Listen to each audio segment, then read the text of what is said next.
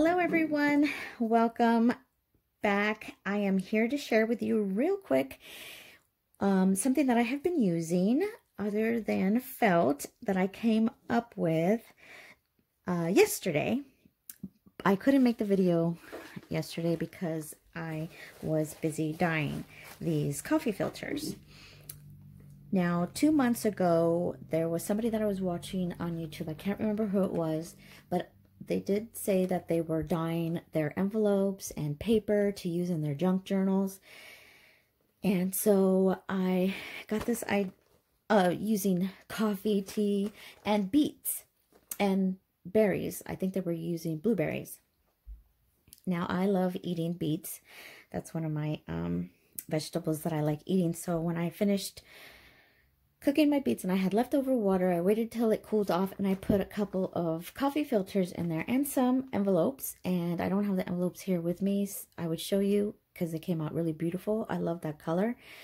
And I used the coffee filters, and this is one of the coffee filters that I dyed, and I just love the way it came out. Look, it's not completely dyed.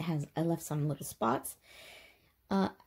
White, and I had cut it up and I made a couple of these flowers. Actually, I think this is the one from the beets dyed coffee filter, and I put some stickles on it to make a little shimmery like I did with the felt ones, because I have the video with the felt flowers that I cut out. And I use this little green sequence that I got in Happy Mail. And here's another one. I didn't glue the sequence down. I had just made the flowers so I could show you guys. I didn't put the stickles on yet. I'm debating either leaving it alone or putting it on. I just love the way it looks with the stickles though. It's just so cute.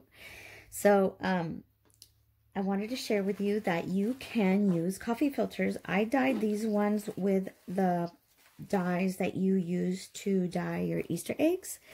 I use the rose color, and it's 14, I think it's 14 reds and 2 blues, and it makes this beautiful rose color.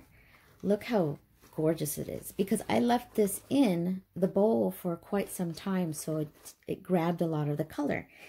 Now with this one, I made a teal color.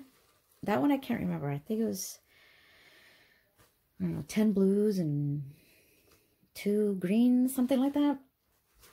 Now, I didn't leave the coffee filters in there for a long time. I took them out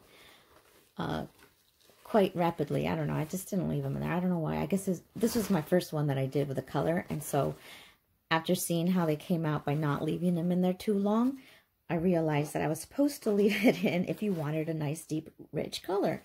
So that's why these came out so beautiful.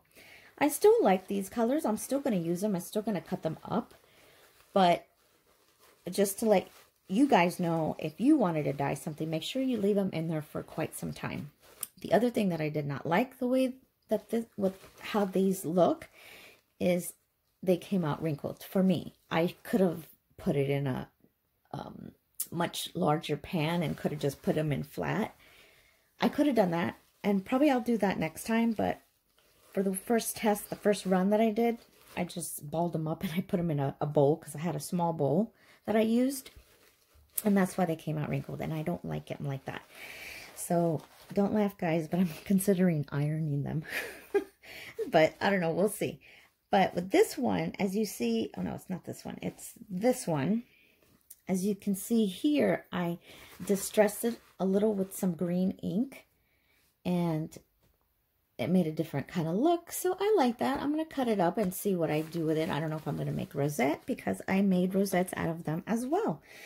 This one I made the white, you know, I used the white one. I didn't dye it, and look how pretty it came out. It's, maybe I'll try to show it on here with you guys, because it's a little difficult, the way they came out. See, this one came out all wonky, but this one came out cute, and then I used my metal circle dies to make the perfect circle. And then another thing I can share with you guys, if you don't have metal dies, you can always use like jars or cups. You know, put down the cup, trace the circle around it and cut it out freehand. And what I use is cereal boxes, and I use these as my template, and I keep them. I have all kinds of sizes from very tiny to really large. So I keep these and I use them as my template, and that is how I cut the circle. I use them for my crepe paper rosettes. I use them, now I'm going to use them for this. If you have scallop scissors, you can also use a scallop scissors and cut around it to get that the size that you want, and then you have a scallop a scalloped edge. So that's another idea you can use. If you don't have metal dies for a circle, just trace it out on a cup, or if you have like little caps from jars that you're using, whatever you have, whatever sizes that you want, you can always do that. Cut it out freehand, but cut it out on a cereal box and you have your template. So I said I was going to try to attempt a rosette with you guys. So let's see. Let's hope that they come out okay. I'll use this one because this one, I like this coloring right here. The only thing is that it's at the edge. So I'm going to end up cutting it off. I'm not going to be really using it. And sorry if I sound like really like shaky. I'm cold. For some odd reason, I'm really, really cold. And it's been cold lately for me. It's not warming up.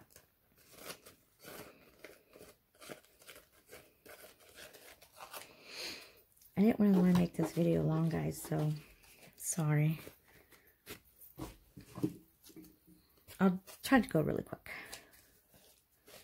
It's a little bit more difficult than making them with a crepe paper, because the crepe papers are easier. For me, at least they are. And coffee filters are a little bit stiffer, which is good because they hold its shape. They don't lose its shape like they do with a crepe paper. So what I do with a coffee filter is you doing it the same way as you do with a crepe paper. And you just have to keep molding it like on a turn. So you're going to use these two sheets to make one crepe paper because they're not long enough.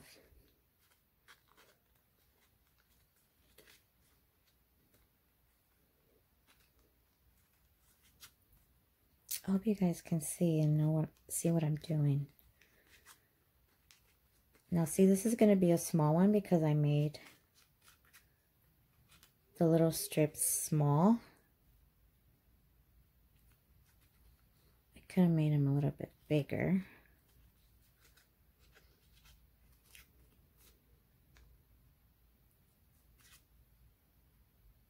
You see this?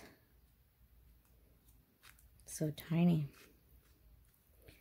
Now see, I leave it like this, fan it out like this, and it holds its shape. It will not move. So see? Now I work on this one. And see, you don't have to worry about this. It's going to get cut off anyways.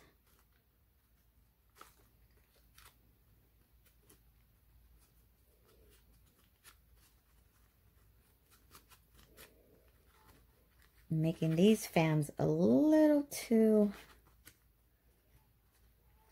big. Not the same size as the other one.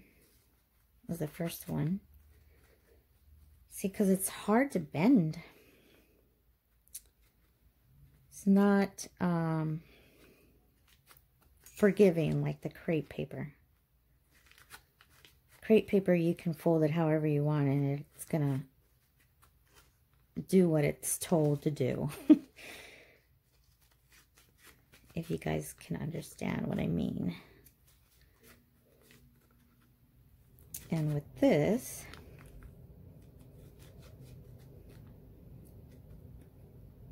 it's being a little defiant child. All right.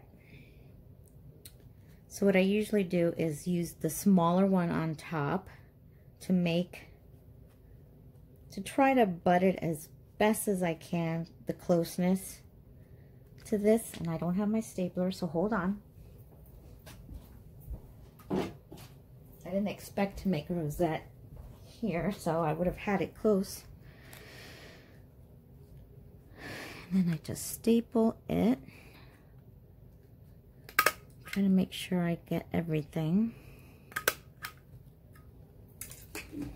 And see, this is sticking out, but it's okay, because when you get your template, the stapler didn't go in. When you get your template, you just want to cut around it, and this is what I do. When I'm too lazy to get out my cuddle bug, my little old lady, I call my cuddle bug my little old lady because it's so old and it's already like broken, the plate, so I call it my old lady, my little old lady, my cuddle bug, pobrecita, poor little thing. So that is how I use this round template. Ay, ay, ay. Look, because I didn't staple it and I saw that too.